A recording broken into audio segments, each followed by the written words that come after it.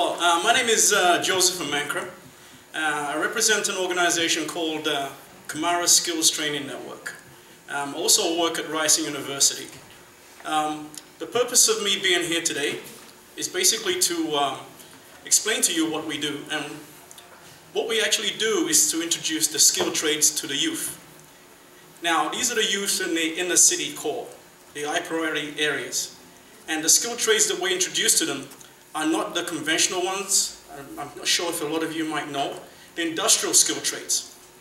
These are the skilled trades that are basically invisible to anybody in the sense that if you're not connected to them. And these areas are electrical, so I've got electrical on the brain. The brain works electricity anyway, right? Okay. These are machinists, welders, and millwrights.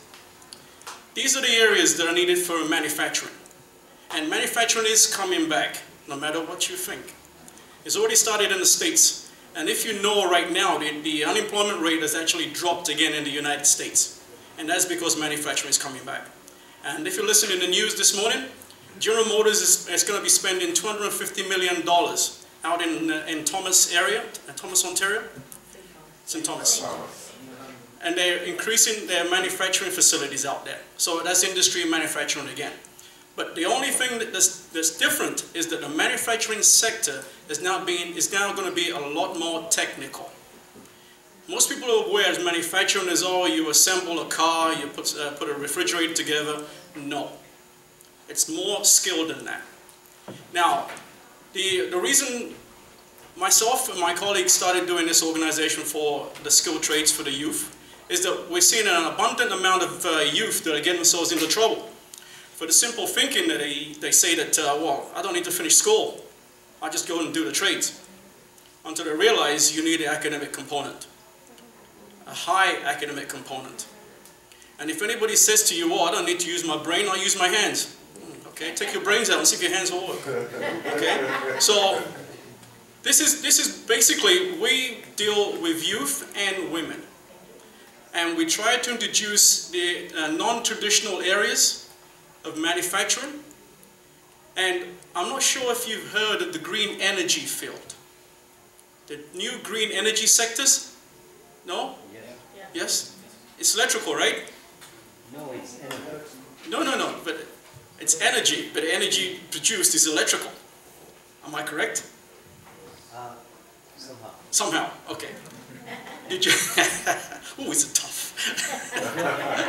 Okay, no, that's okay. I'm going to get back to you. The energy is fuel, energy is well, they consider the green energy field, and that energy that's produced actually goes into what? Electrical. Work. It's electrical. It's always electrical. No matter what you say, the solar panels generates electricity. Yeah. The wind turbine, electricity. Okay? The nuclear generates electricity. Okay. So, the United States realized 2 years ago that they have to put more infrastructure into the green energy fields. And so they designated electrical, anything electrical was part of that sector. And then all of a sudden they realized you cannot produce electricity unless you have certain things. Who's going to build the generators? Who's going to build the solar panels? And then all of a sudden they realized, uh-oh, we need other areas of the trades to be designated as green energy. And those three trades are machinist, millwright, and welding. For you to produce any of these generators, you need those skill sets. And we're trying to introduce those skill sets to the youth in the inner city core. It's been extremely difficult. I'm not sure if anybody has children. Children of around 16 years old and up? No? Okay. I work at Rice University, and I deal with students graduating every year, and the majority of them won't find work. I'm in the mechanical engineering department. And it's so difficult for them to find work that the only ones who get work right away are the ones that actually take extracurricular activities. And that is basically activities where they use their hands. And so the combination of the two gets them work. So we're trying to introduce the skilled trades to the youth in inner city core. I'm not sure if you're aware, you must have heard of the 13 priority neighborhoods. No? High priority neighborhoods? No? Okay. When there's a shooting, you always hear something, right? Okay? Predominantly is that area. Now, the history that you should know about these areas that these troubles are taking place of were the high manufacturing areas of Ontario. Places like, have you heard of the Golden Mile? Victoria Park in Eglinton? No? Mount Dennis? Jane and Finch? All those areas were the major manufacturing centers of Ontario. Then as time went, they moved out of those areas. The housing became cheaper, people moved into those areas, they have children, no work. That's how it starts. The same thing is happening in Europe, in all the European cities. The major European cities that had high manufacturing areas are now having the same problem with youth.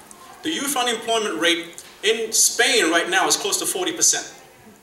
In Ontario it's 16%, but actually is close to around 20%. And so we need to train these young people. They are crying out for help. They're not dumb. They're extremely smart. They just need the help. We're looking for tradespeople that can impart their skills to them, but in a particular skill trade. We're planning for the future, not right now. And so women and young men and women are what our key component is. We actually carry out a non-profit free training to youth and women. Actually, it's not a pre-apprenticeship. It's an introduction. Okay? It's an introduction to the trade. So they know what this entailed before they actually go into it. Now, I'm not sure if you know about the millwrights trade. Anybody's a millwright here? In the millwrights trade, there's a 60% dropout rate the first year amongst apprentices. 60% of the new apprentices in the millwright drop out. For what reason?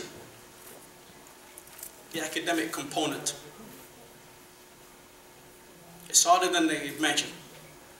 So if you see a guy walking around with a boiler suit and he's installing a new machinery, and you say, well, he's kind of dumb, you'd be surprised.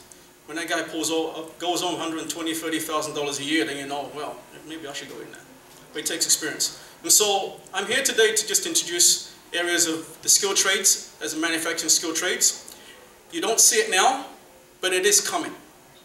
The actual age requirements of the people in the machinist skilled trades now are close in their 50s and 60s.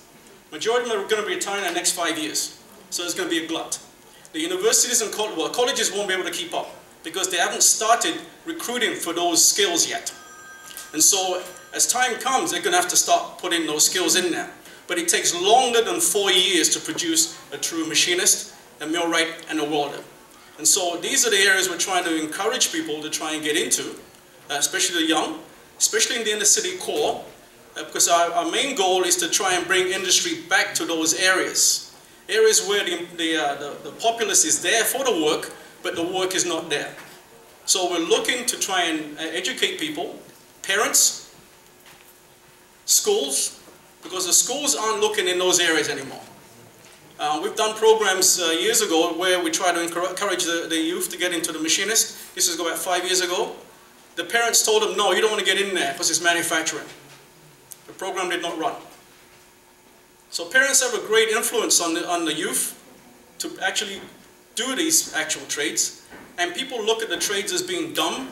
I'm sorry, if you own a BMW, you take it to the mechanic, what do? You still call him dumb? No? You drive a Mercedes and BMW? It can't be dumb if he's fixing your car, which you can't. Okay? It's a matter of respect. Respect works both ways. But some mechanics are really smart. They don't drive BMWs and Mercedes. How about a component? You got to design it, but how do you build it? You can design anything, but somebody's got to build it. Okay? What skills do you need to build it? Who's going to operate those machines? Computers do not do it all. You have to tell a computer what to do. Right now, have you heard of CNC machines? CNC lathes, CNC milling machines, CNC? No? Okay.